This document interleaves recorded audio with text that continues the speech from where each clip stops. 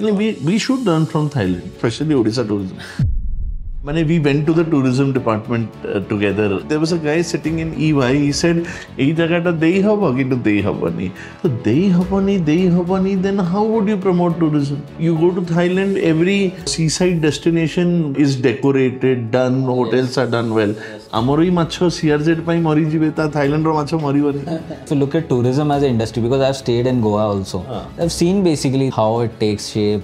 But the thing is, it has benefited the population. Population, yes. Highest national per capita GDP. Yes. Goa.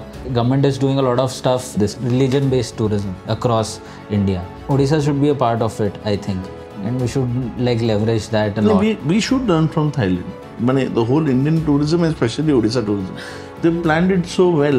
हमें तो खाली CRZ देखी जमी न पाई कि से सही सेती की रे अच्छु.